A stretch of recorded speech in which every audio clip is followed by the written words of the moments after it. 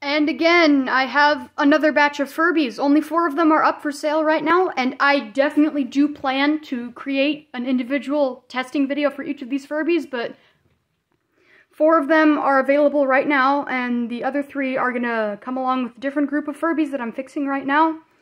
I really wish I had the time to film every one of them individually, but I don't have enough batteries. It really sucks. Only one of them has batteries in right now. See if she'll wake up. They all work. And they're all going to be for sale in the near future. Oh, hang on, I'm forgetting one. Sorry, let me just grab the giraffe Furby. Yep, all of these are going to be for sale. I really don't like making group videos like this, so I'm definitely going to be making individual testing videos for all of them. But yep, that's what I have going on right now.